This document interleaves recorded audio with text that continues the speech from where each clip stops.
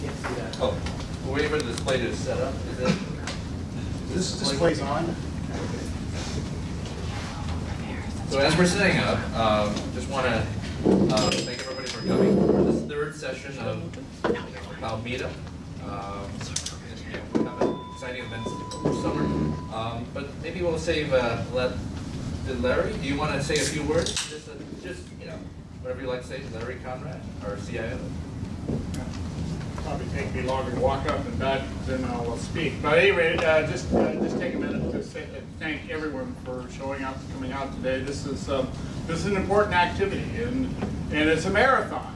We're not sprinting to some specific goal. We're really looking to how we can move this thing longer term. And in fact, I was just talking to Bill about seeing what kind of longer term attention and focus we get. I believe we're going to have about the equal number of people online as are physically here, and that's a good thing. So I'm looking forward to the presentation. Thank you. All right. Want to introduce yourself, Tony? I was hoping you would. Okay. Sorry about that. Just like All right. First on our slate speakers, we have two from Haas. But to start off with is Tony Sorelli. Tony, you're the system administrator at Haas. Following him will be Zane Cooper, who's the IT director for research computing at Haas School of Business too. So, Tony, would you want to kick it off and talk about your work? All right, thank you. Well, before I get into what I do, how many people in here use Kubernetes? All right. What about Jupyterhub? Same people that pretty much use Kubernetes. All right, well, I'm going to give a brief overview. Sorry about that. Perfect timing. Okay, it's on silent. Crazy. All right, so what I did at Haas is I was asked to create a Kubernetes cluster for Jupyterhub used in teaching. So I had no idea what Kubernetes was. I never heard of Jupyterhub. I called my friend Aaron, who's like, hey, have you heard of this stuff? So Aaron came over and kind of showed me what to do. And then he left me. All right, so that's why I invented the name Jupyternetes, because I combined Jupyterhub and Kubernetes. And I was pissed off at Haas at the time, so I wrote, because they're making millions of dollars off of this free software. And I don't think they're sharing with me. But anyway, when I was first asked to put this together, I didn't know what it was. I didn't know how many students, I didn't know how many professors were going to start using it. We were wondering, well, we're going to put this on the cloud. We need hardware. What are we going to do? Aaron helped out the software. He said, use Linux. And then he left me again.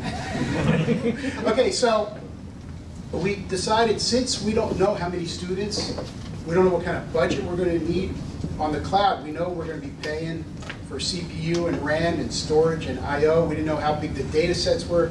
Really didn't have a lot to go on. All I knew was, starting spring semester 2 years ago, we needed this up and running.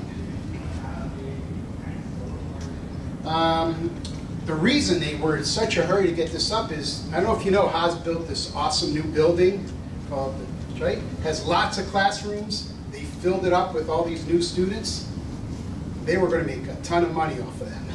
Sorry, that's part of the, I'm still pissed off back then. So anyway, we decided to actually not use the cloud only because we didn't know how much money we had. We were given a $5,000 budget to bring up Jupyterhub.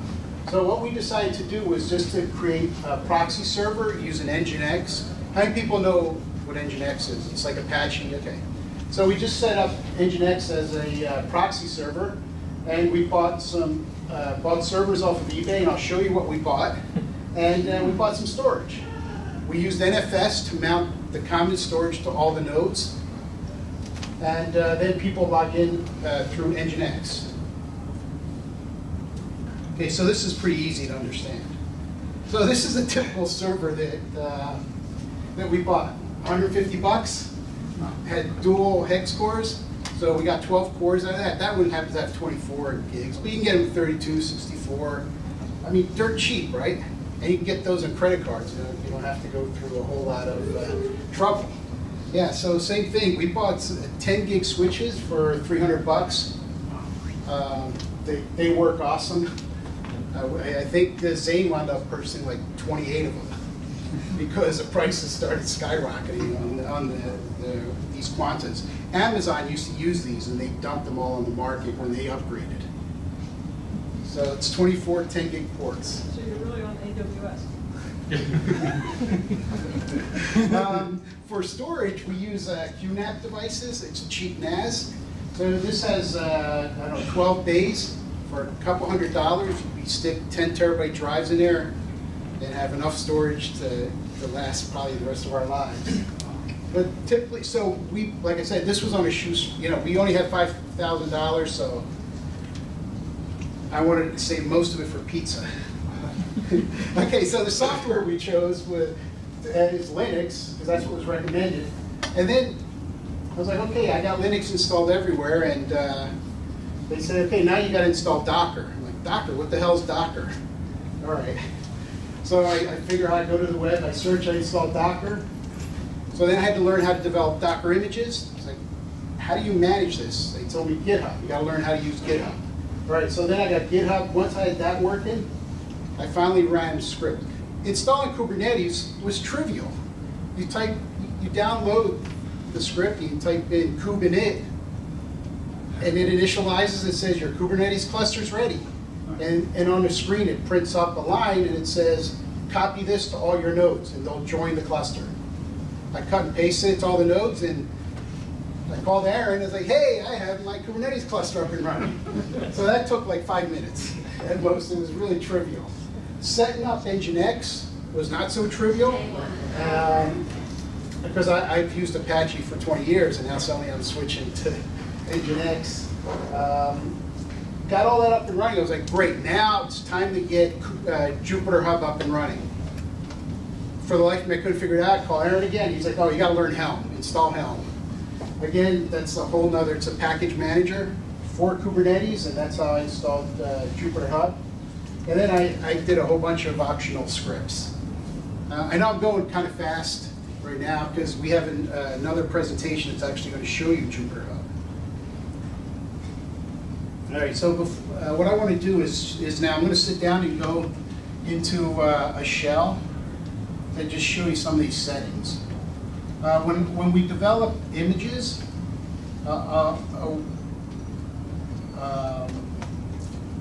this is what a typical image looks like, okay, for Jupyterhub. And what I'm going to do, I'm going to make a change to this. I'm going to got to put this light down. Yeah. Just to show you the process that you go through.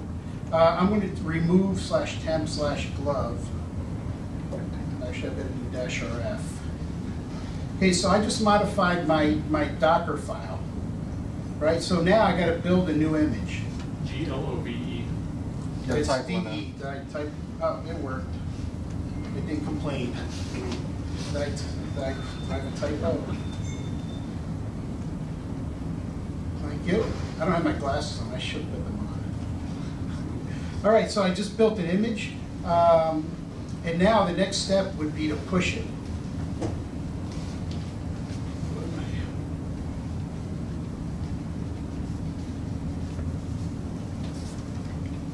I can't see. Where are my glasses? Okay, so what I'm showing you is I just went through an editing process. So typically the way this works is a professor will call you. It's like, I have a class in 10 minutes and I need this library loaded. So I quickly run to my computer, I edit the Docker file, I build it, and then I push it out to Docker, hub.docker.com.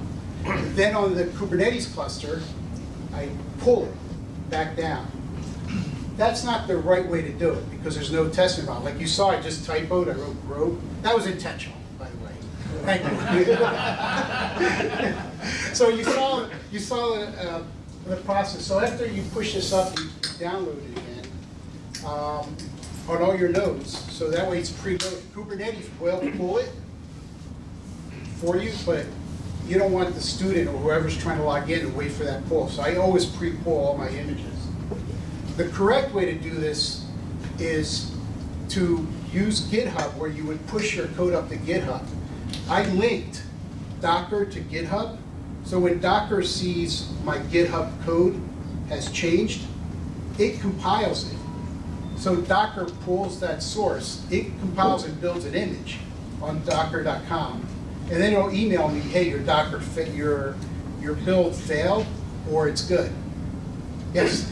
Just out of curiosity, is this on your live deployed production system right now? Not this. Just curious. This particular image is being tested by Professor. Yeah, so this is going to be live. If she's using it or not, I don't know at this point, but she knows that I was going to be messing with her image. Just wondering how confident. I'm very confident. I just, because yeah, I'm very confident doing that. All day long I build images for all the professors. All right, so I just want to show you this process where you're editing file, you're pushing it out, and then downloading it. I also want to actually log in now to one of the clusters that we have, if it'll let me. From here, okay. And I want to show you the Nginx setup. See the sites available. So every time, so currently these are the classes on this particular server. Every time we get a new professor and it's like, hey, I want to use Jupyterhub for this next class, all I do is copy these config files, and I'm going to show you one of these.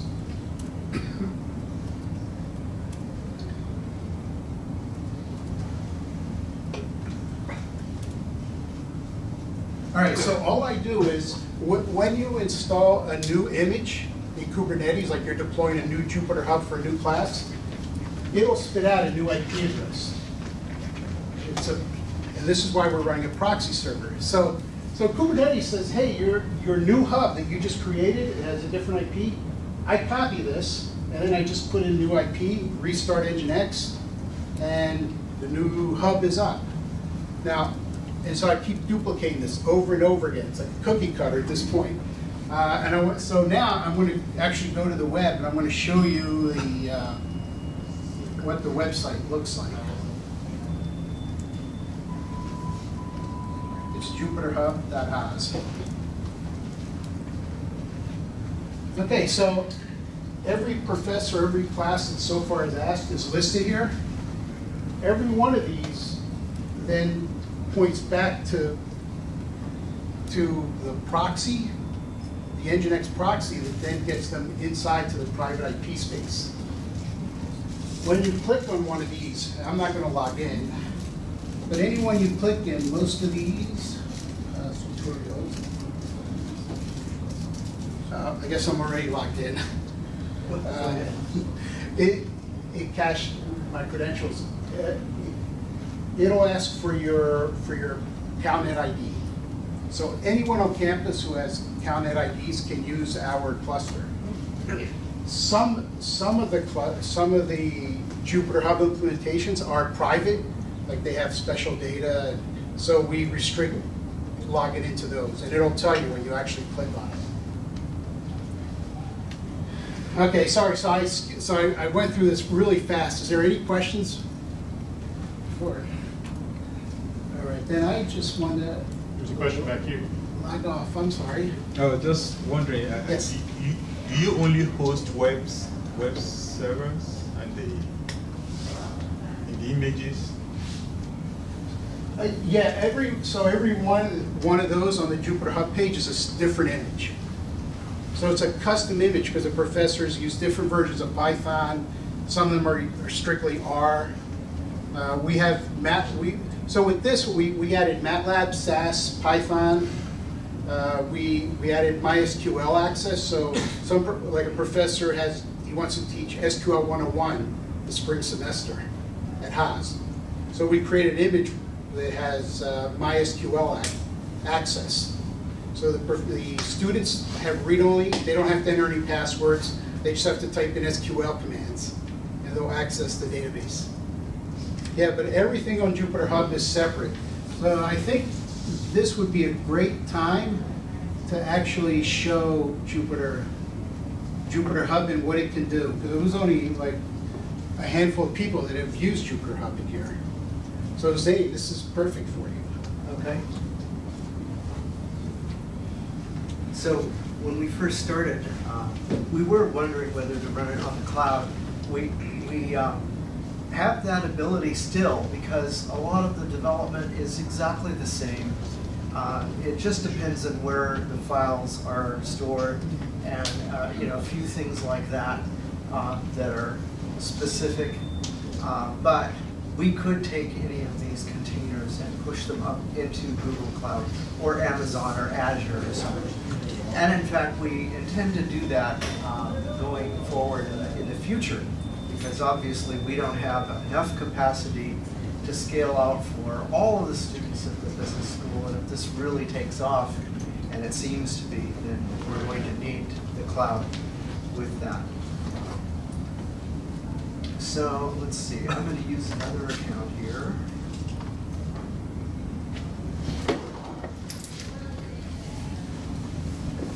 Just a moment. Is this going to ask me for a Duo? Yes. So I need to go and get my phone then, huh? Yeah,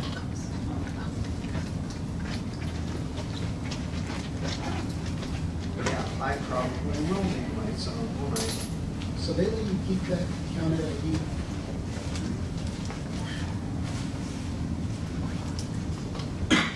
Okay, let me get my phone. I'll be right back. I'd love to. You couldn't I could find security at work. Well, I hope I can find my phone. Good, all right. Don't forget to click the remember for 30 days now. Right, right.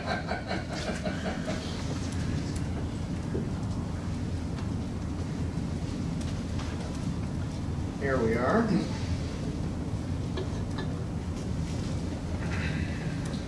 Oh, verify it's me. I haven't logged into this machine before. We didn't know who you are. Okay, so I'm going to start the server. And what's happening now, it's the first time I've logged in. So it's going to instantiate these Docker containers and put them out on some node somewhere according to where Kubernetes wants to place it. From here, we have basically a menu bar up here. That can change depending on how the faculty instructor wants it built.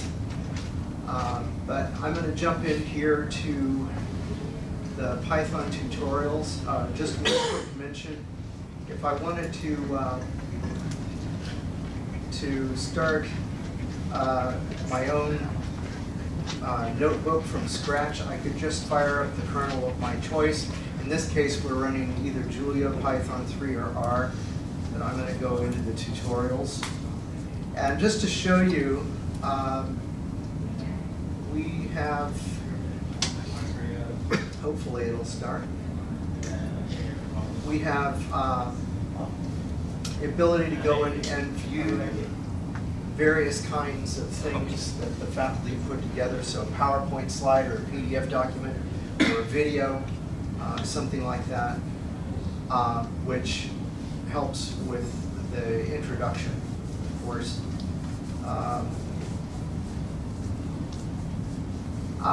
So I think your touchpad is backwards or something. All right, wait a minute. Where did I go, Tony? Swipe with 4 fingers. 4. Okay, here we are. So, in each of these blocks here, it's a cell. And the cell can either contain text, markdown, HTML, or code.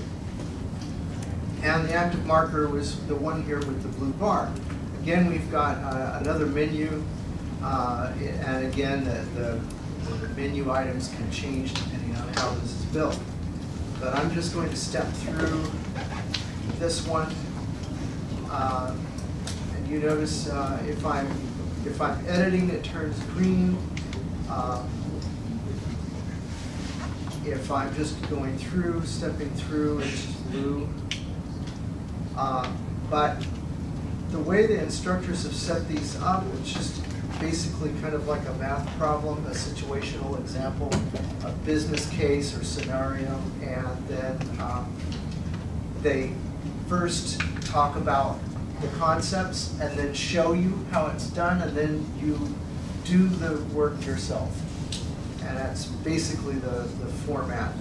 If I want to run this particular cell, I just go up here and click run, and so on. Now this one doesn't really do too much. You can see my output here.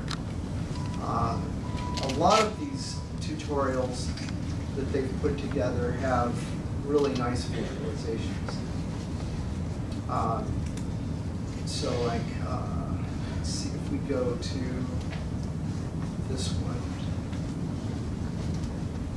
And let's do the data exploration. That one's pretty easy to do. So they give a business case about Apple, Dell, and IBM, and Microsoft, and what happens with stocks. So they kind of explain that situation, and then this is what you're supposed to do, load the functions. So run this.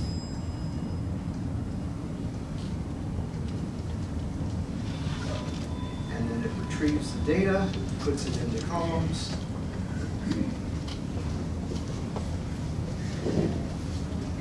And I can index it in various ways, and so on and so forth. Eventually we get down to running these kinds of plots and seeing returns of different kinds of things with the data. So we can run regressions here and do all kinds of things, just about anything you can imagine. The interface is pretty cool, and it doesn't take a lot of resource to run this. I think it's maybe half a core and maybe a couple of gig of memory, and that's it. So we can run hundreds of student containers running these here. Now, as far as just what we're thinking about in the future, let's see. In the middle of the screen. I don't see it. Right in the middle of the screen, I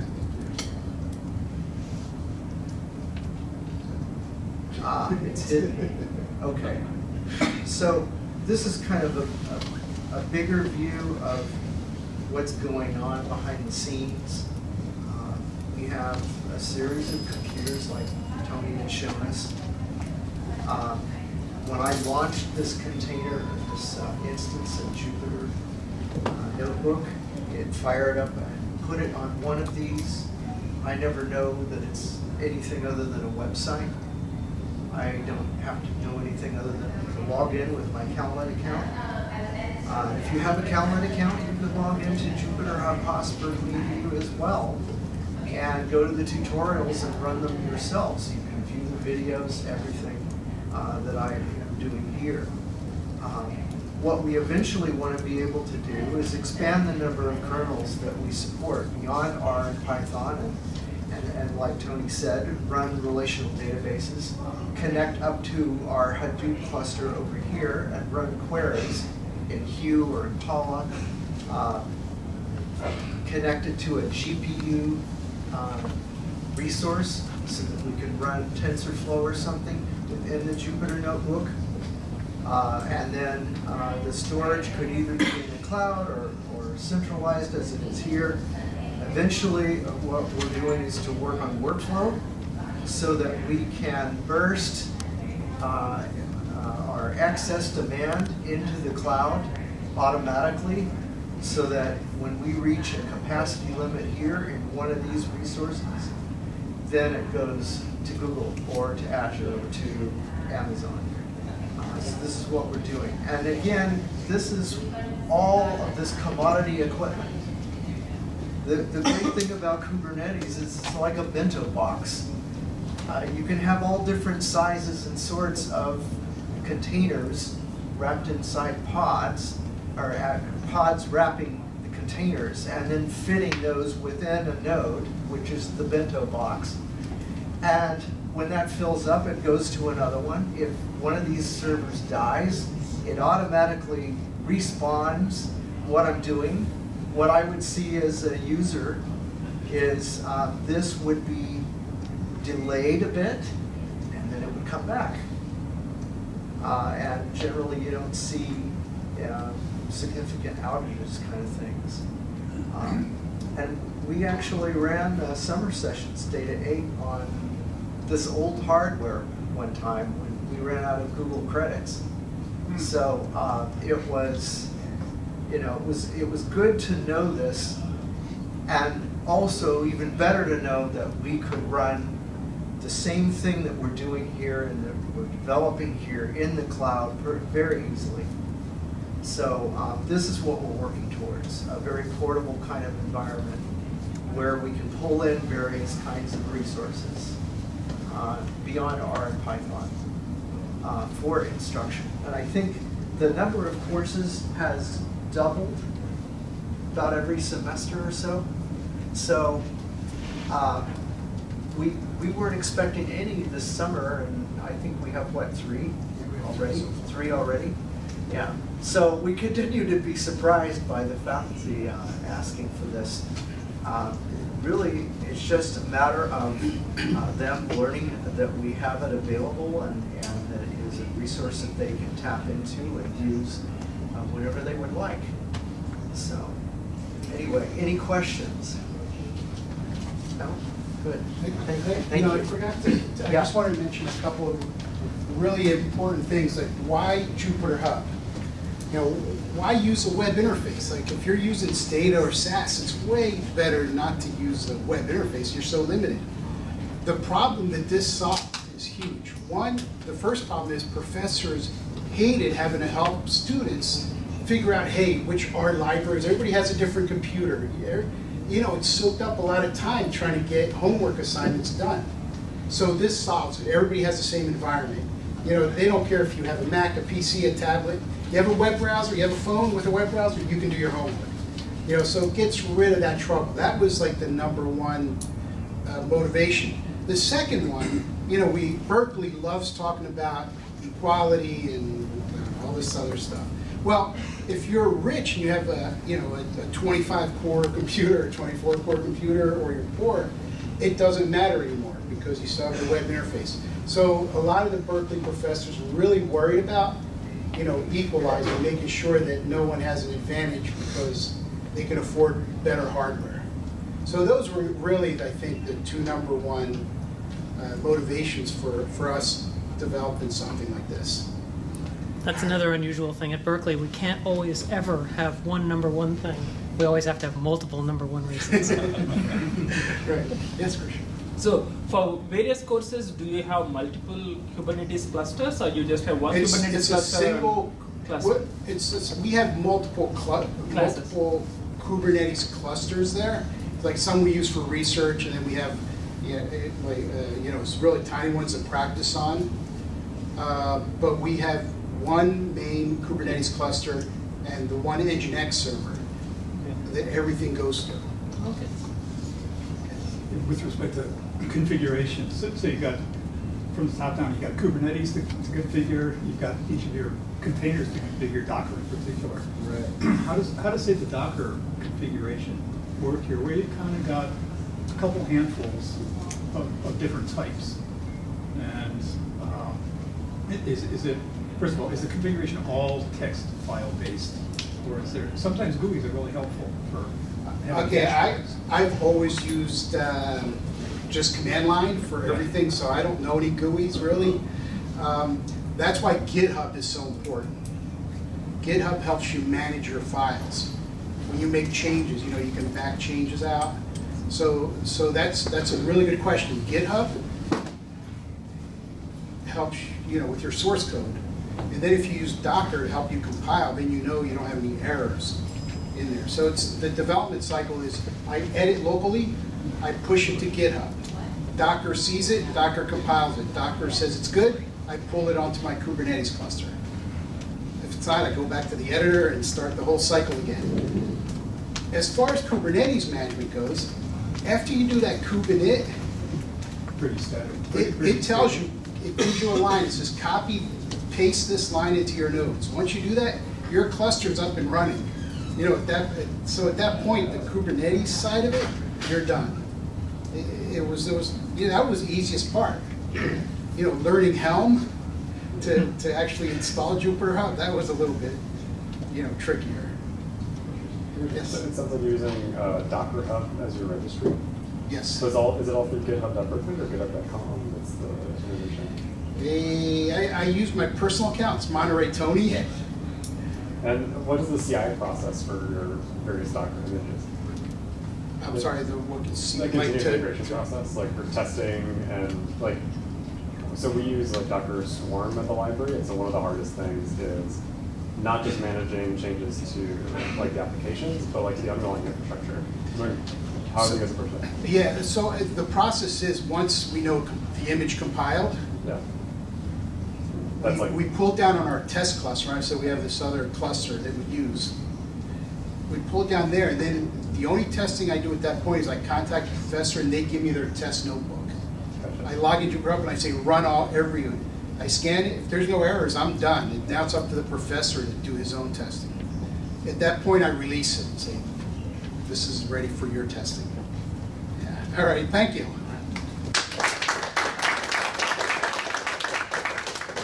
As we transition to our next set of speakers from Skydeck, I just want to do a quick survey that I forgot to do at the beginning. I want to see a show of hands of where everybody comes from. Who here is from IT staff on campus? There's a lot of people. Okay. Who is a student or faculty member here? Okay. All right. And who's part of the Skydeck overall? And then you can ask. And who was also found this through the meetup.com event? Okay. Excellent. Okay. Maybe we want, if you have someone next to you, maybe do a quick intro to yourself and get to talk to each other for just 30 seconds, if you will.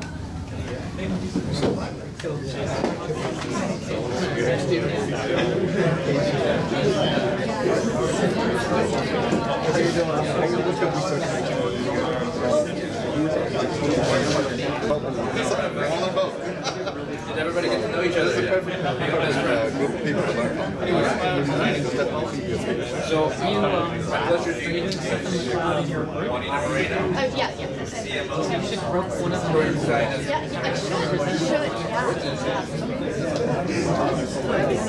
Work out. We'll be talking about how the company should be and how they aim to revolutionize cross-enterprise collaboration. She will give a demo and talk about the strategy, including decision to deliver an integrated experience in the Google G Suite. The CEO, Eduardo Alvarez, will be on hand to describe the product's technical details, how it's built on GCP that underpins their work experience. So, take it away. Thank you. Hi, how are you? We're really glad to be here and to be telling you a little bit about our story. We're one of Skydeck's cohort companies for this last session, and we're very excited. So, we're going to be telling you a little bit about our story and how we got to be here. So, we're both project managers. Eduardo is our CEO. He has been project manager for different startups. And I was also a project manager for 8 years at a digital marketing agency. And I think we both got the same frustration of how difficult it was to actually do project management properly. Like, if you're a project manager, rather than doing your job, you have to be attacking everyone, like, please update that information, don't do that on your computer, on your desktop, do it online. It's super complicated, and we finally realized that the only way to do proper project management and to collaborate with your team members, or even with external parties, was to move people out of their desktops and into the cloud. So that was like a huge opportunity for us, and the first thing that we realized. But there was a huge problem, and it's that there were other 600 companies like us moving project management to the cloud. So we ended up seeing that people were using up to 12 business tools on their day-to-day. So we're telling people that they need to be more productive, but we're forcing them to use up to 12 tools with different user experiences, with different files and storage, and it's super complicated. They cannot be productive if they have to use this many tools. So having to use all of the tools leads to fragmented information and to broken workflows. So we saw a great opportunity, like, okay, there are so many tools. We need one tool that is able to integrate everything that you need when you're doing project management, but also we realized that Google didn't have a project management of their own. So Microsoft does. They have MS Project, which is super powerful. A lot of people know them and uses them, and nobody likes them because it's super ugly and complicated. That's the truth. Sorry. So we wanted to fill that gap for Google, but we wanted to do it like in a very good way, simple, so that people would want to use it. Because something that happens with project management is that if you're not a project manager and you hear that word, you immediately want to run away. I don't want to do nothing that has to do with it. So we wanted to create a tool that was able, it would allow project managers to do their job, but it would also allow everybody else in the team to do their day-to-day jobs without knowing that they're actually doing project management. There are 5 million companies already that are using G Suite, and more than 1 billion Gmail users, so that was a really huge opportunity for us. So at the end, what we came up creating was an all-in-one workspace that is perfect for internal collaboration. So we're not making you go and use other tools out there. We have all of them integrated into our platform. So you're gonna see a Gantt chart, but you're able to switch to Kanban board, which is super common because Trello did a really good job. So you can have a project manager checking out the Gantt chart and the dependencies and bottlenecks, and the rest of the team just taking a look at the Kanban board. They don't know that they're actually collaborating into the project management flow, but they're doing. We also have time tracker, budget tracker, and these other 12 to 15 tools that people are using all in one place. So the other thing that I discussed earlier was the integration with Google, which is one of the main differentiators in WordCamp. So we managed to create a tool that is fully and seamlessly integrated with G Suite, and that is very powerful because people really know how to use G Suite. They're doing it, they love it, and we didn't want to reinvent the wheel and create everything from scratch. We just wanted them to be able to use what they're used to in a centralized way. So, for example, every time that you create a project in WordCamp, you're going to have a drive folder into your Google Drive. But you're also going to be able to create documents directly from WordCamp or choose documents that you already have in there. We also create a calendar for you, so you're going to be able to see the tasks in your calendar, the one you're using. You don't have to have 2 or 3 or more calendars like you have to do with other tools. And same for Google Contacts, Hangouts, Google Chat. The idea is to centralize everything that's out there in G Suite into one workplace. And another cool feature that we have is the external collaboration. I think we all know that collaborating today is not only being able to work with your team members, but it's also being able to communicate with your contractors, vendors, partners, investors, whatever. And one of the features that we worked really hard on the past months in WordCamp is the external collaboration. So you're going to be able to send a link to any external party, and they're going to be able to enter the project, take a look at them without them having to sign up. So I'm going to show you a little video about the idea so you can take a look at the platform, and then we'll talk about more technical stuff.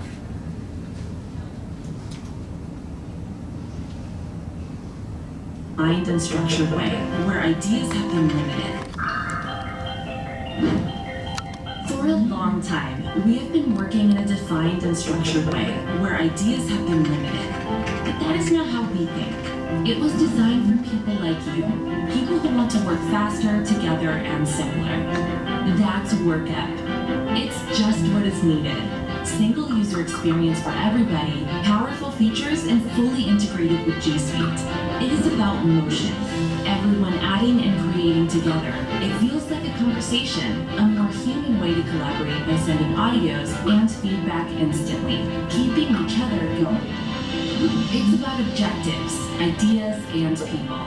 Even easier when you need to collaborate with clients, contractors, and everyone else. Chart a path to show how you'll get there and keep all your teams synchronized. It's a place to express yourself, where your files and everything is moving, or even to keep track of your tasks, making your day-to-day less overwhelming. You have thousands of data to keep on track, projects, tasks, deadlines, and more. What about a centralized way to filter what matters for you?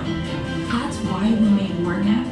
Because when your team collaborates better together, big ideas happen.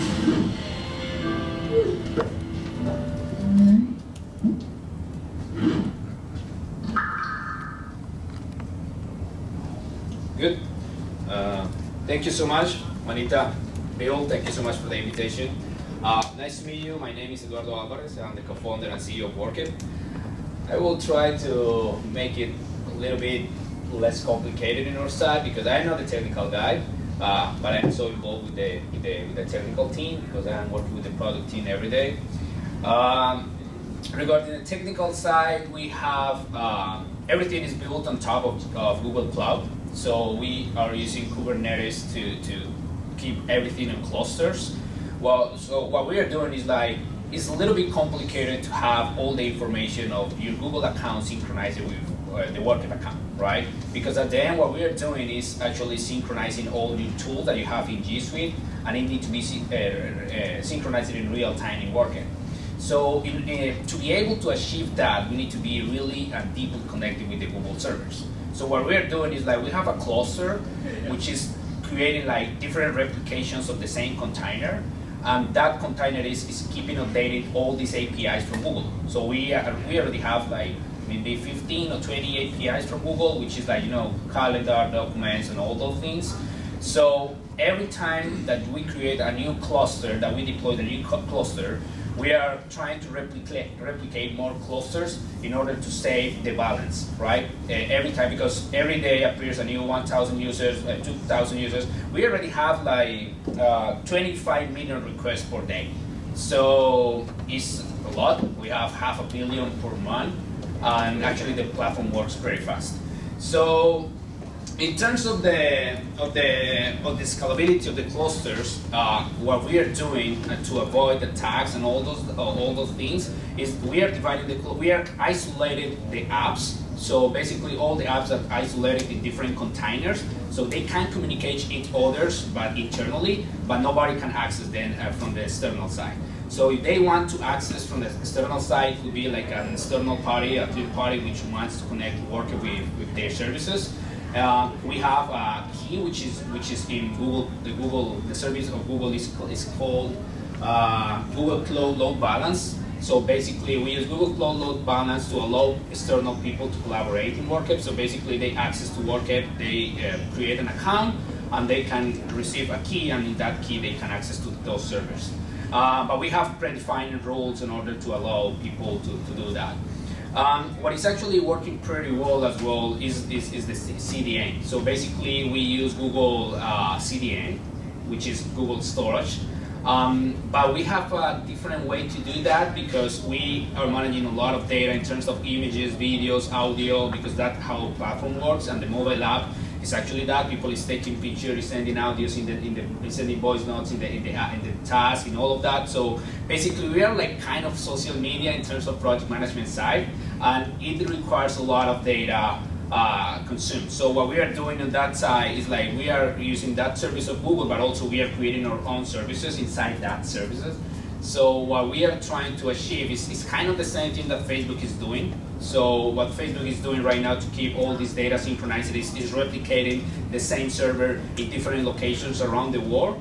So we have all the information replicated in 10 different locations. So that is actually providing instant access because the users which are using WorkApp, they are mostly distributed around the world. So it could be a team that already have 100,000 users which are spread around the world. So that's actually how that works. And that's in the technical side. Any question? It's good? Great. Thank you. Thank you so much, guys.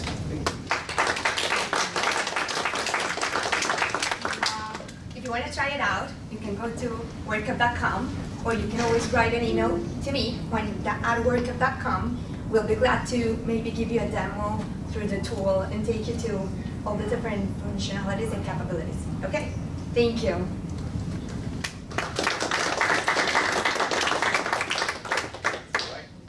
Our final presenter today is Krishna Mariki, a computer system engineer at Lawrence Berkeley National Lab and the UC Berkeley campus. He'll be talking about what's involved in running a typical application used by researchers on Kubernetes. He'll be contrasting that in the paradigm with the traditional Linux cluster, like the Berkeley's HPC environment, Savio. So, take it away, Krishna.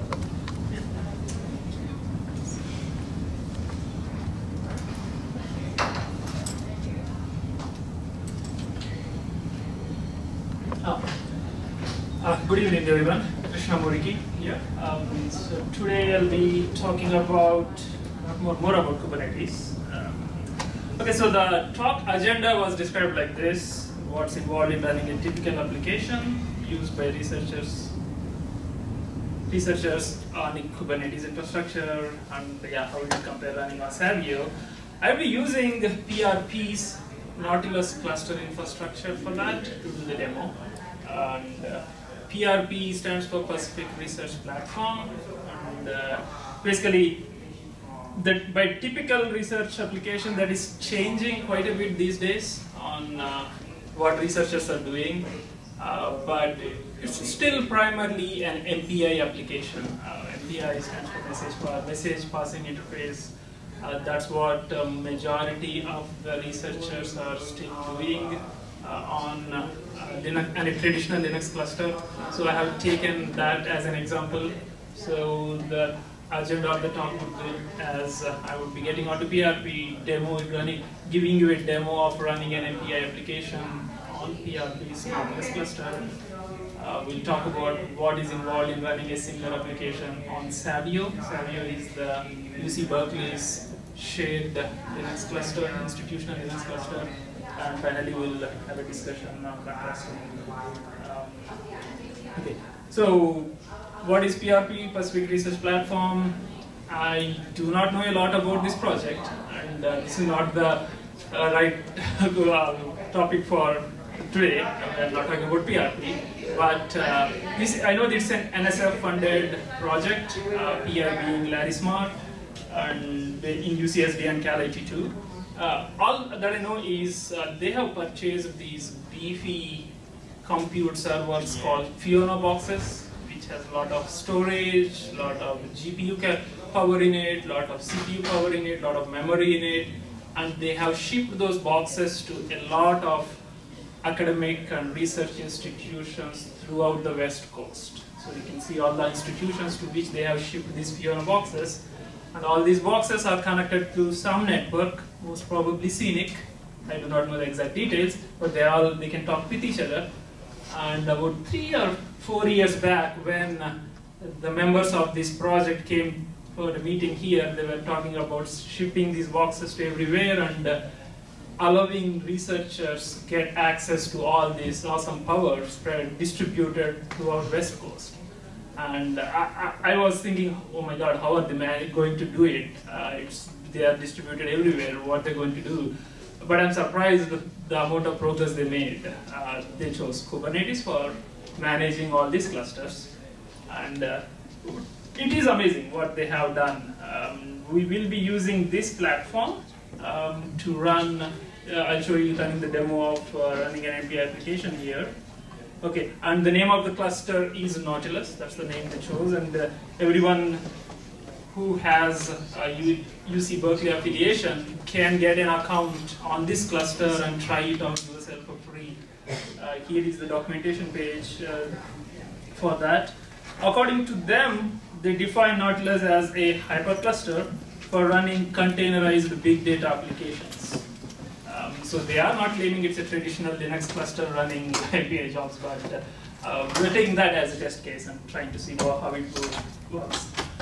They use Kubernetes for managing and scaling containers and everything.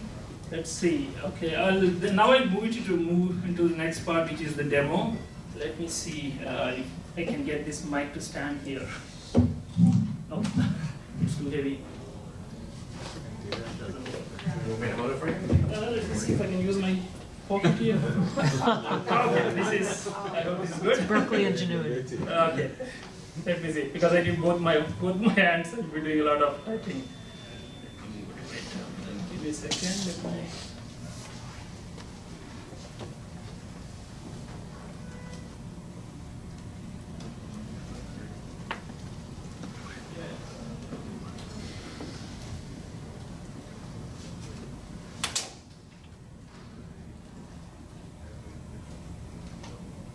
Okay. So here I'm sitting on a VM that I have, came with KDL3, and then I hope you can still hear me, right? Okay. CTL cluster info.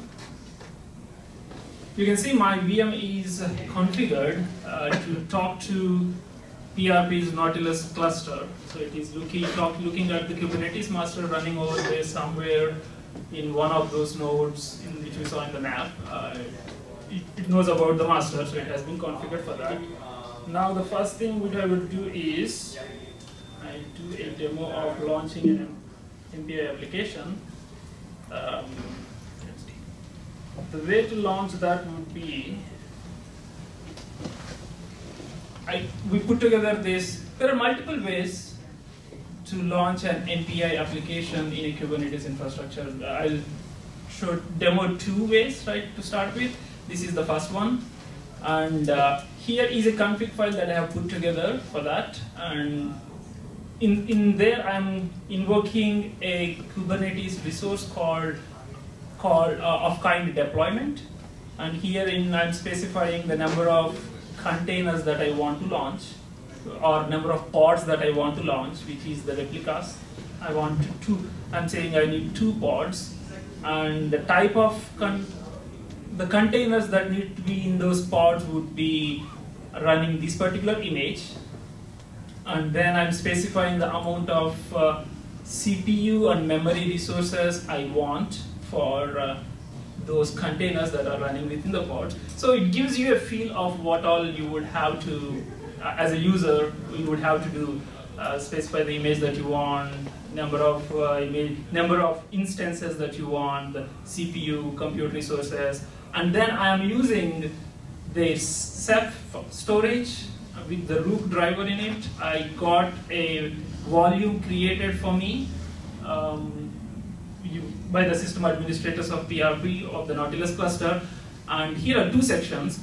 This is volume mount section, and this is the volume section. In volume section, I define the actual storage that I'm trying to use, and that particular storage, how I would be using within the containers is defined in the volume mount section, wherein I'm saying mount this storage at the path/NFS on each of my containers. So it gives you a feel of what all you need to put together. I mean, my goal is not to teach you YAML syntax here, but just to give you a feel of what, as a user, you would have to do to run an MPI application on the Kubernetes cluster. Once you come up with a file like this, what you need to do is very simple. You will create. That's the name of the YAML file. Oh, wait a minute, where am I? Okay.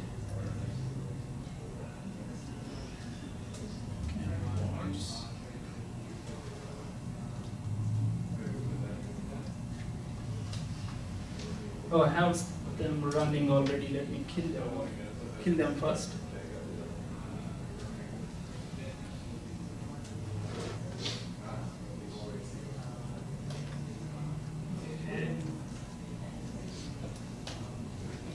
So you can see that they are terminating. In a second, they should be gone. Let me start with a clean slate. Anyways, they're terminating, assume they are not there.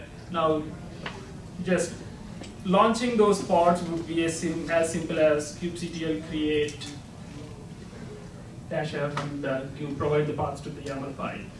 So they will be created.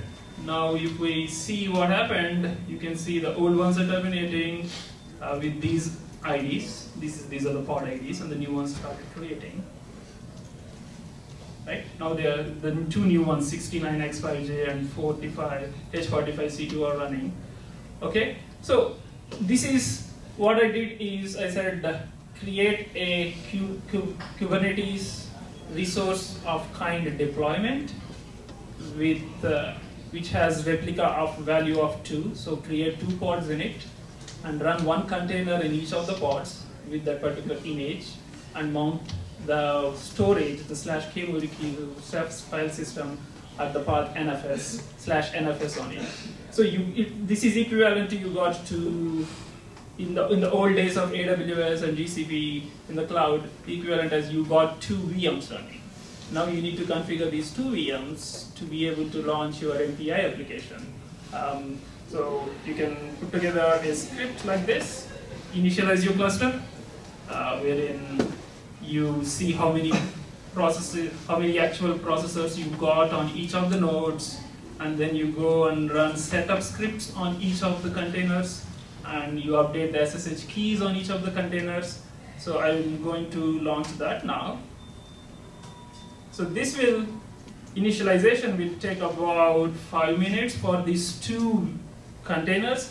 Instead of that, I have 2 already running in a different namespace. If you remember the commands that I'm typing,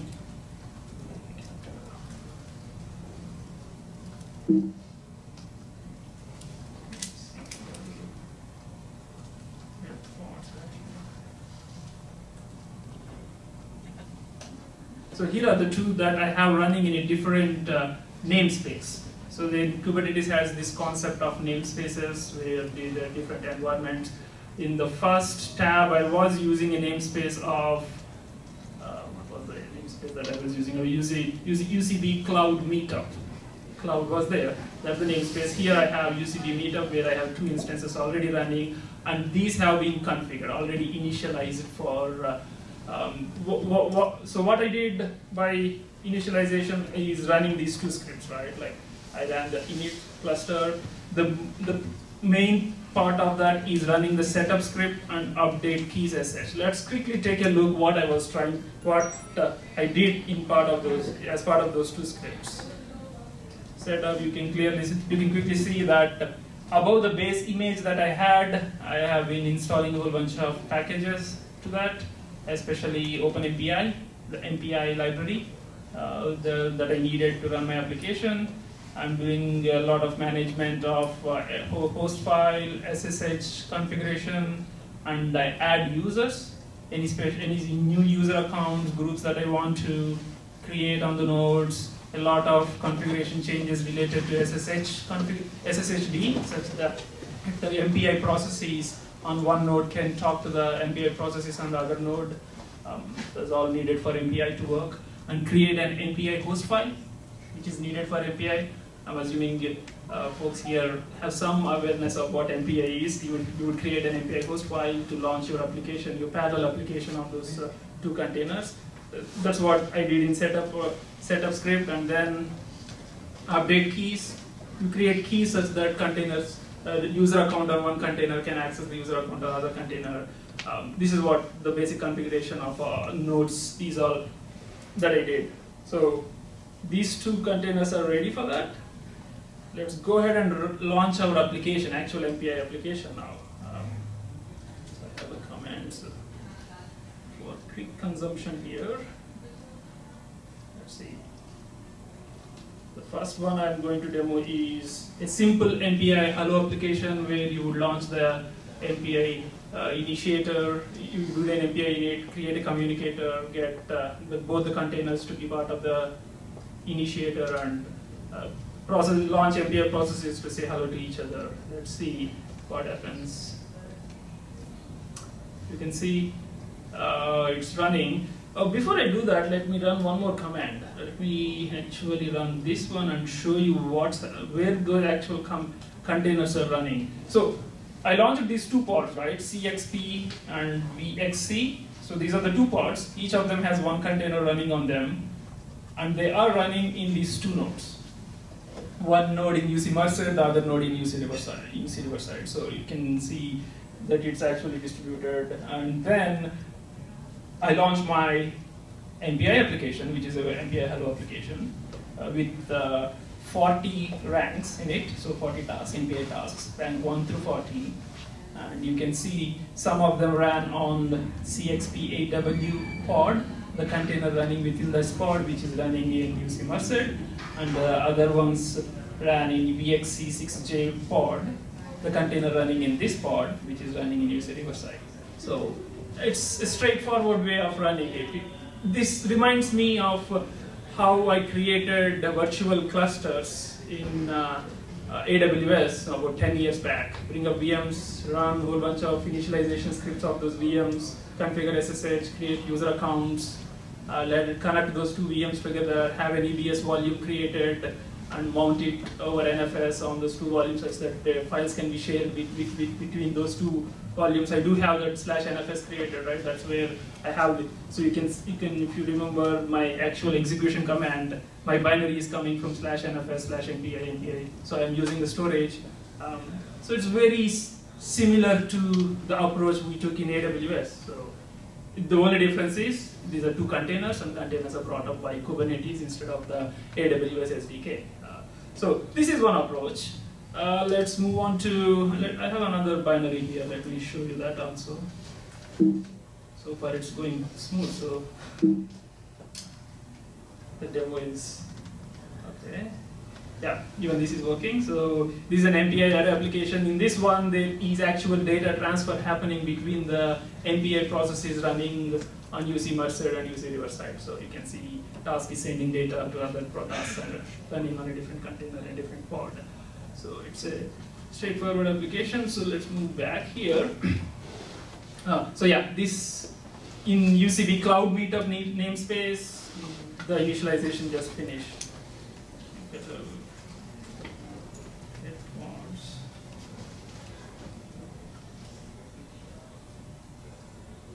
Yeah, they both just started running. I don't need them anymore. Let me delete them. Just, yeah, I create -f and delete -f to delete your processing, delete your pods and containers. So they're terminating. So this is, as I said, many approaches. I'm demoing two. This is one approach of getting your cluster to accommodate MPI applications. Let's move on to the next one.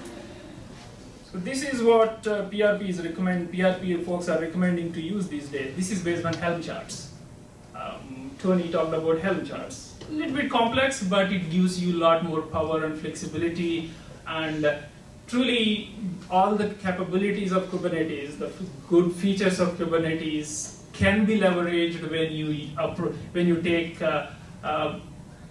Helm chart kind of approaches for installing applications. So now I have a different YAML file which looks more complex, but it's a lot more capable. So if you remember, my previous subflow.yaml file was just one page, and here it's a really long YAML file. It is created out of a Helm chart. I will not go into those details, but I will just show you the difference between this particular YAML file, MPI demo YAML file, and the subflow YAML file which I used in the first approach.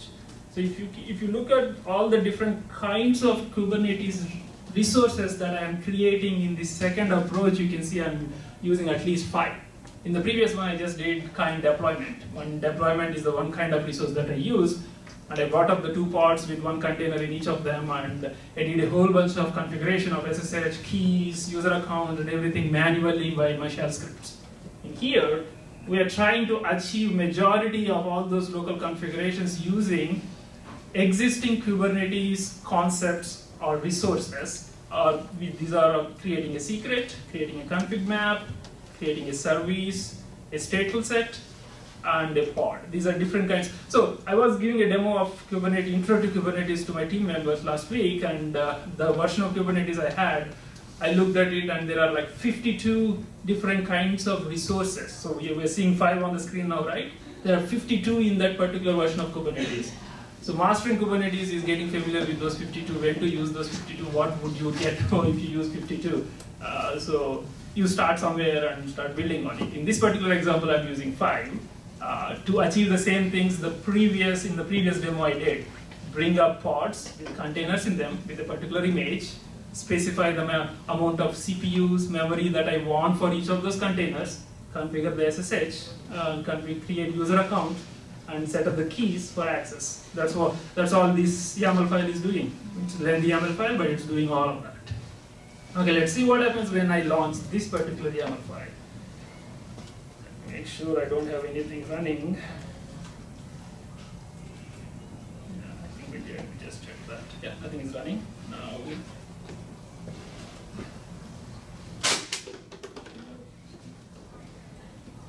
as simple as that, it just creates it. Now go back and let's see. Cloud Meetup. Wait a minute, which namespace do I have it under?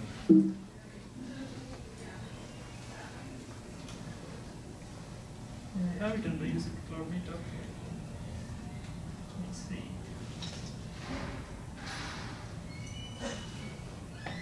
So it created all these, but why don't they show up? So they all exist. Oh, okay, fine. Let's see if I created in the default. Yeah, it created in the default namespace. Let me clean that up first. Delete.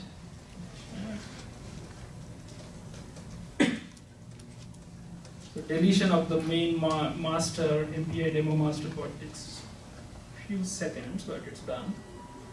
Now I'm going to create in my namespace that I want it to be in.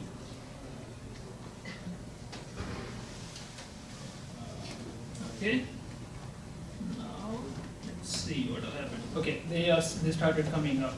So if we look at the YAML file that I have. Here you can see in the replicas I said, sorry.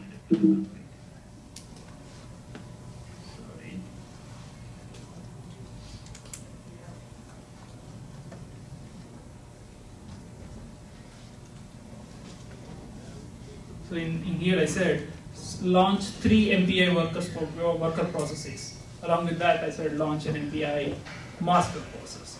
In my previous example, in the first approach, I just launched 2 pods with 1 container each, and they are uniform. And then when I launched my shell scripts, I configured one as my MPI master, others as my workers. Here, within the YAML definition itself, I am specifying which is the master and how many workers I need to have. And the master specific configurations are happening on master, and the worker specific configurations happen on the worker pods. That's right. Let's see what happened to all of them now. Yeah, all of them are running, and then it's same as before. I can go inside and invoke my application.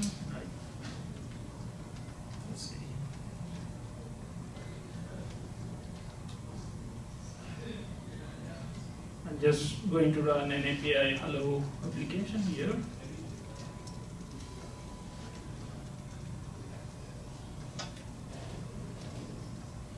So it's just a hello. Each of the master and the worker processes would come back and just say hello.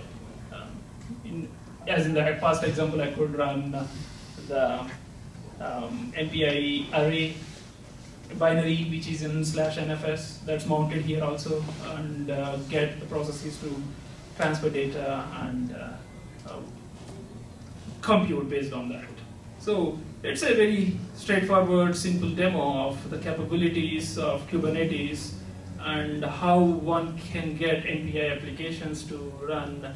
So we have looked at a lot of installations of how Jupyterhub kind of applications can be provisioned on Kubernetes and what it provides. And this is what you can do for MPI, which is more typical application for a traditional Linux cluster. So let's go back now. Now, let's come back to what people have been doing traditionally with the traditional Linux cluster infrastructure. Savio is a campus Linux cluster. Institutional shared Linux cluster, such all the researchers on campus can have access to it, get access to it. They get FCA, faculty compute allowances on this cluster, and they can run their MP applications on this. How do they do that in this kind of setup? This is an architecture of the cluster. Users log in via SSH. They get onto the login nodes. We have like 4 front ends or login nodes. That's where from my laptop I would just use SSH and connect to the cluster and land on the login nodes. On the login nodes, I would have to deal with setting up my environment, which particular compilers I would use, which OpenMPI I would use, and I log in as a user, so I do not have privileges within this cluster environment, so I cannot just do apt-get and install OpenMPI.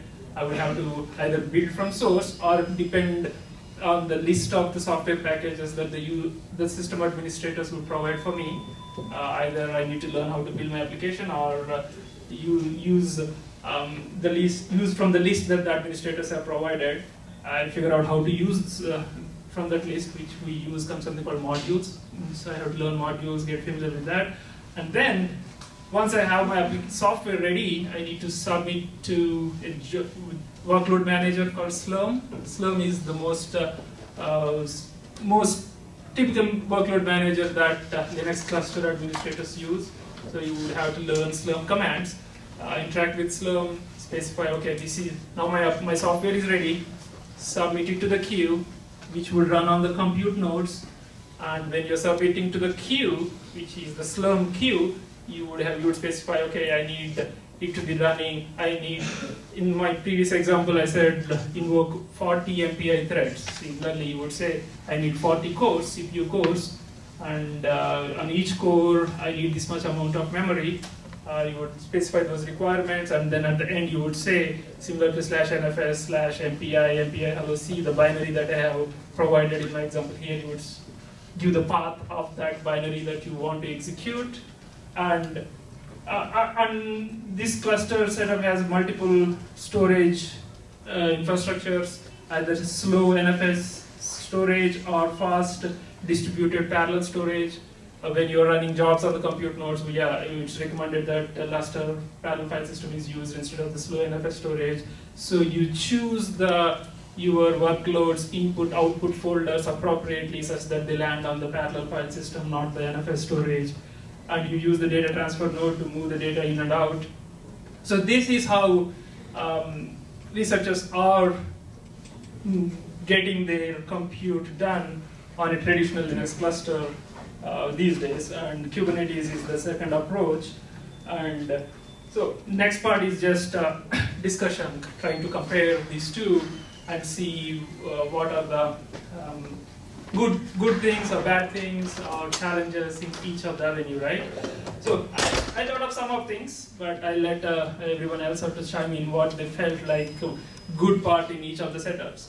The first one to me is standardized API.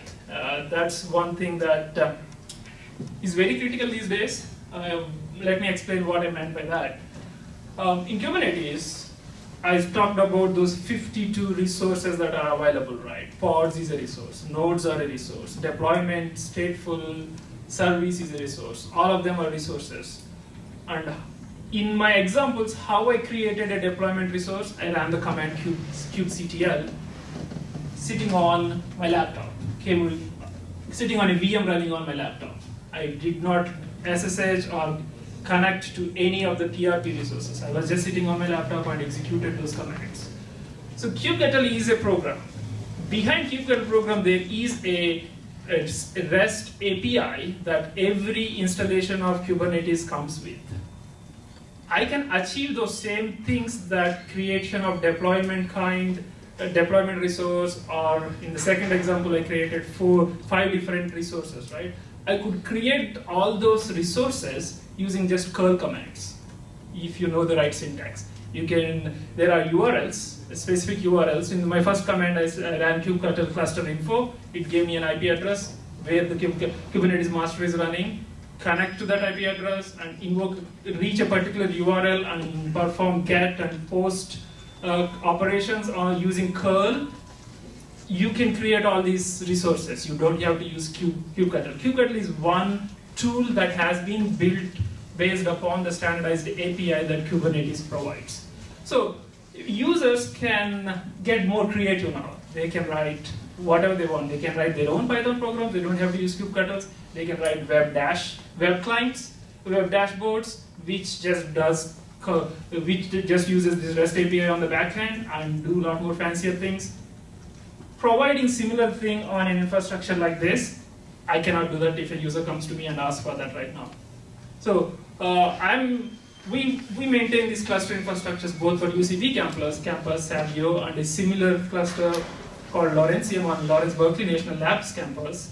And we get users from the ALS, Advanced Light Source Beamlines, all the time, and they ask us, I need to be able to use the raster file system that you have I should be able to create a directory, push data into that by running a Python program on a workstation right next to the beamline. I don't want to be connecting SSH into your cluster. So I don't have a way of providing that in this Savio Linux cluster kind of environment. But with the standardized API that Kubernetes provides, it's very easy. They can just try all the resources in the infrastructure, compute, CPU, storage, everything. They're accessible through those 52 resources that I mentioned, and they manage the backend storage and CPU and everything. So it's very easy to achieve that with Kubernetes kind of a infrastructure. There is no login node. I would have SSH too. I didn't do that. I was just sitting on my VM and interacting with the master. If you're working with Savio, all of you would have logged on to one of those 4 login nodes. And if you are a Savio user here, you know how loaded these nodes have been recently, and getting work done has been a difficult thing. So it's a great thing that Kubernetes, great model that Kubernetes provides for the traditional Linux clusters. Scaling up of resources and scaling down of resources. This is the next one. We'll go back to my terminal and show you. So let's see. So in this MPI demo example, I launched one master, and then I have 3 workers, right? Let's say I want 5 workers. It's one simple command sitting on my laptop. I don't have to go anywhere. And did I miss something? Yeah, wait a minute. So, just that, just one single command. Increase the replica count from 3 to 5. Now go back and see, there are 5 workers now running. Simple as that. Now if you want to reduce that to 2. The 3 are terminating, the 2 workers are running. So scaling up and scaling down is very trivial here, very simple with the. So very easy. Achieving the same thing with the Slurm workload manager would be a lot of work, a lot of automation, something that I would have to develop as system administrator of Savio, and I don't have that. I don't have any such capabilities, and there is no scope for that. Automatic recovery, which is one other amazing thing, which I think Tony has talked about briefly in his thing, where let's say I want to go now and delete one of these workers.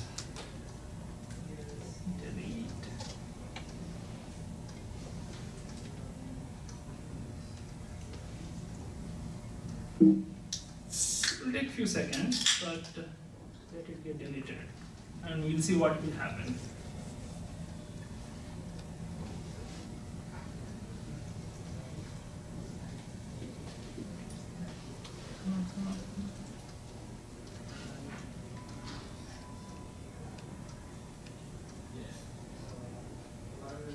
Anyway, anyways, so usually deletion takes few seconds. I don't know why exactly, but as soon as this particular pod, worker 1, has deleted, because of the deployments and stateful set kind of resources that I have used in Kubernetes configuration, that pod would be automatically restarted on either the same node or a different node. So if nodes die, stuff gets migrated automatically. And, I think, yeah, Zain was talking about it, that as a user, his Jupyter notebook will freeze for some time and then it will be accessible. This is what is happening at the back end. I deleted one, now go back and see my worker 1 is back up and running, even though I deleted it, because of the stateful set kind of declaration, that kind of resource that I have used. So these are all great features of Kubernetes compared to Linux cluster. But other things where right now which are kind of important when I'm running a cluster like Savio is robust control on the kind of resources that I'm granting to users. Maybe possibly Kubernetes has that capabilities. I have not seen that yet in my little exploration of Kubernetes. There are two kinds of specifications in Kubernetes, the amount of CPU and memory you want, but strongly limiting to the exact amount they specify. It's kind of lenient. If there is free CPUs available on the node and the application is trying to use more CPUs, Kubernetes will just let them do it. But I don't know if there is a way of limiting them to. But those are all kind of important in Savio setup, because we grant these allocations to faculty, 300,000 core hours per year. So we're keeping track of how much each user has used, allocate usage tracking, on all those things are very important. Maybe Kubernetes has all those capabilities. I have not seen them yet, but yeah, those are some things which are very critical. And Slurm, what we use in a traditional Linux cluster like Savio, comes with a rich set of support for all these requirements. So you can properly monitor the usage, keep track of them, control how much is being used by which user and all of that. And then other basic thing is the things that you can orchestrate and schedule in Kubernetes is containers. So your applications have to be in containers. Either as a user, be comfortable you creating a container, putting your application into container and deploying that, or if you just have source code, try to either the administrators of the Kubernetes cluster should give you the base containers, and based on those base containers, you should be able to get your application running, or be able to put your application in a container and be able to talk in container language. That it would be a basic requirement if you want to start using Kubernetes, right? That's one basic thing. And another thing is, yeah, Kubernetes does give a lot more power and flexibility to users. Like you want to give a different OS operating system, and however you want to configure, whichever package you want to use, yeah, it's up to you. You can start using all of that. But it's a lot more work for the users too. Administrators will not be able to debug each of your problems if we let you bring your own containers and start running them on infrastructure. We will have limited visibility into what exactly is happening, and if there is a failure, there is only so much we can debug and provide you diagnostics. And you would have, as a user, you would have to do a lot of that. So that's another thing. Those are some of the things and a big thing that I have not talked about is actual security. Security implications, I did not put that intentionally because it's a big topic, and I don't think I am knowledgeable enough to evaluate one or other. I don't think I'm trying to make a point that one is better than the other. This is just my observations. I don't think I have my decision myself that one is better than the other. Reviewing security is another big thing that we want to evaluate when you're comparing these two models. What else? I think that's everything that I wanted to say. Questions?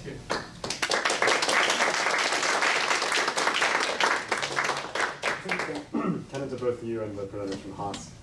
But you both talked about automatic recovery. That's a pods, but do you have any automation in place to protect a node going down?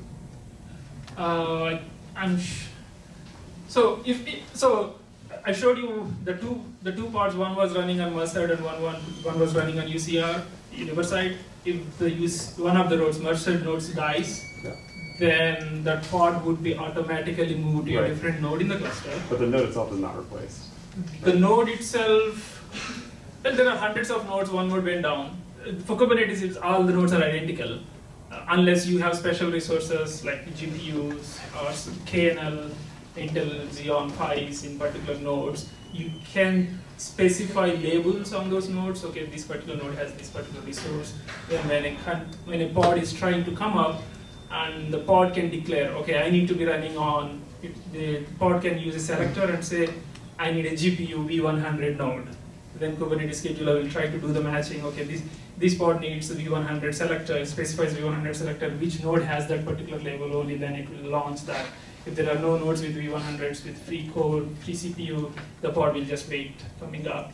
But if there are two nodes with V100s, one went down, for pods running on it, it will just move to the other node. For Kubernetes, it's just additional cores. Additional protections, I don't know what you have in mind. So I mean, so right now for us, essentially if a node goes down, it's like you get a page, like you get a text or something saying like, get on it, fix it. Mm-hmm. But because they're homogeneous, like you could have like an evented system where if that happens, you automatically spin up a new node. I was just wondering if anyone's actually doing it. Okay, so basically you were interested if Kubernetes has any tools for monitoring and notification? No, just detecting that a node is down and then basically I'm wondering if you guys have already built it. I know Kubernetes doesn't have it built in. Okay. But you have. So instantiating an entire server node. Yeah. Automatically replacing the column node, yeah. I guess if we deployed it in VMware, that would be easy. Yeah, we use it. Yeah. We have like a base image. But if we have just hardware, it would be on and Yeah. using already. We don't keep it in spare. Yeah. Yeah, to that extent, I have seen features of Kubernetes. Kubernetes is not a OS provisioning tool. You need to have the nodes provisioned with operating system and running for Kubernetes to get on top and do its magic. If OS needs to be provisioned, if a node needs to be rebooted, I haven't seen any capabilities in Kubernetes. Maybe there are plugins that people have developed. Kubernetes Ansible kind of, I do not know. I'm sure there are. Kubernetes is so huge now. So I'm sure there are some. But Kubernetes is container orchestration, not the basic node provisioning tool. You need to have another node provisioning tool, Ansible or Chef or Puppet, which does that for you. Mm-hmm. Question, do you have anything or what do you use for alerting if your nodes are running out of resources? I don't have any infrastructure in production. This is all PRP's infrastructure, so I don't have anything. We have a couple of test deployments of Kubernetes where we are playing the Jupyterhub, all the learnings that I have from you on Kubernetes. It's a development instance that I have going, so it's not properly instrumented. I don't have a lot of knobs on it yet. So. Does anyone have any alerting for Kubernetes?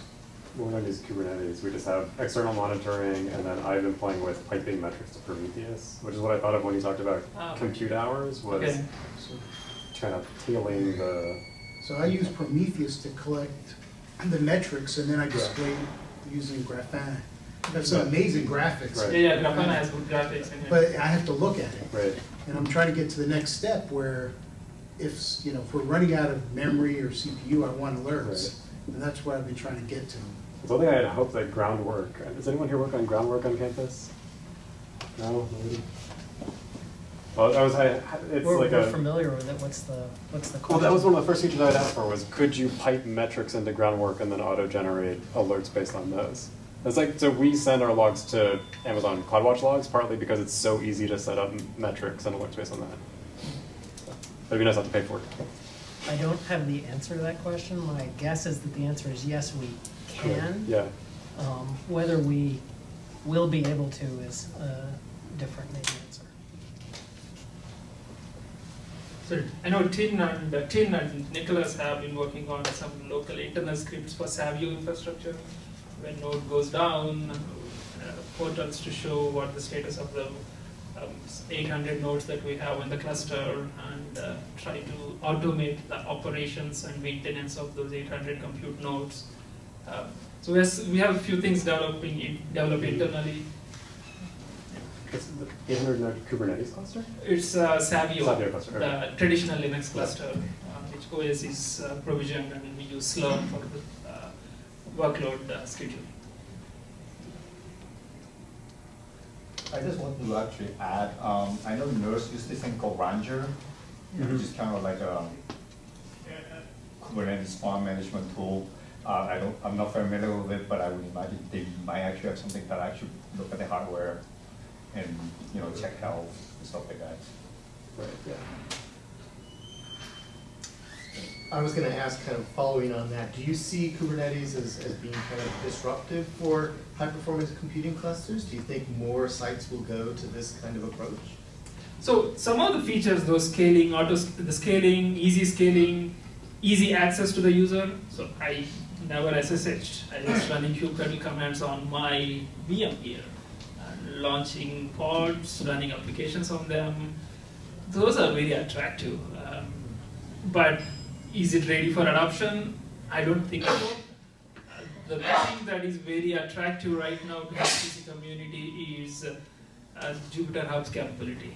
Jupyterhub runs amazingly well on Kubernetes in backend infrastructure than a Slurm-based cluster on the backend. If you have a Slurm-based, we have Jupyterhub installation on Savio also, which is Slurm-based cluster, right? But there are a lot of issues with maintaining the Jupyterhub stack and providing all the features that users are asking for it. But Jupyterhub installation that we have on Kubernetes backend, it works amazingly. We have so many success stories. Haas, Data 8, data science classes, all are success stories of successful use of Jupyterhub in Kubernetes backend. That is the big motivator, and that is the reason why I also started looking into Kubernetes. Being a HPC person throughout my career, I never worked in a web company outside in Google, running HPC clusters all through my career. But that's the reason that attracted me to Kubernetes. And then I came across all these nice things, automatic recovery, scaling up and down easily, and users connecting to the infrastructure very easily. Those are strong points, but I don't know if it's at a point where it can just replace traditional Linux cluster.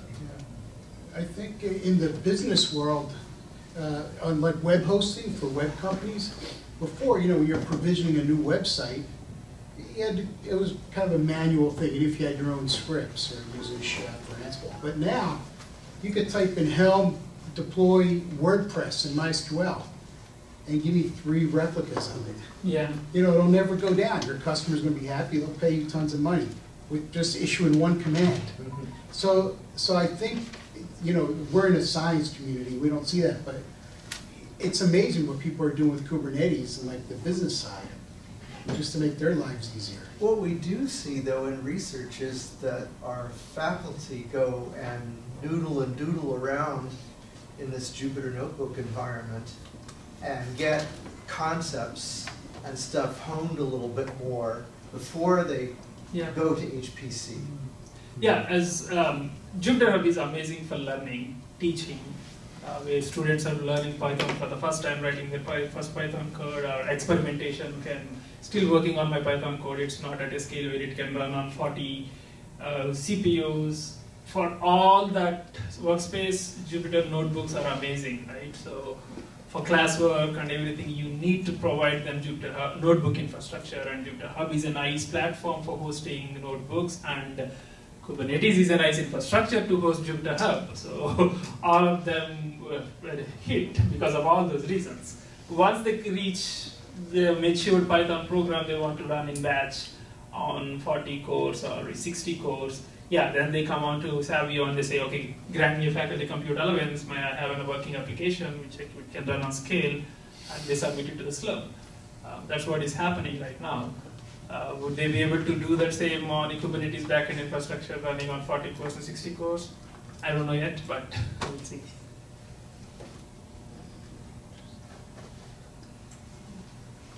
Any other questions? For me or, oh yeah, okay. the second speaker, I don't know. It's like they're gone. But yeah. Great. Thank you.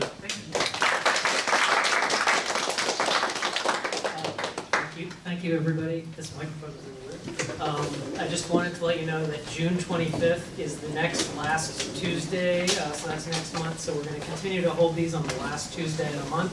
And I look forward to seeing everybody. We'll have more pizza from Sliver and more really interesting talks. So thank you so much, everybody.